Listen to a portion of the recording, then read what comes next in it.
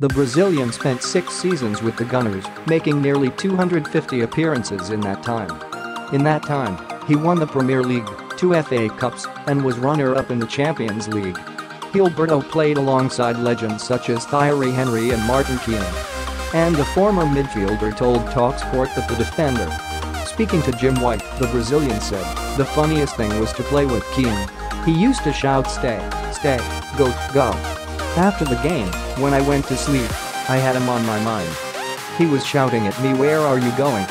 The former midfielder went on to reveal a hilarious story encounter with Keown.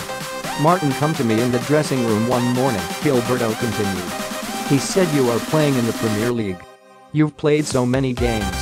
How have you not got any yellow cards?' So I asked what the problem was. And he said, 'It's not possible in the Premier League.' I replied, 'I played the ball, then the player.'" This leaves the studio in fits of laughter at Gilberto's quick thinking. The Brazilian urged Messi to regain his place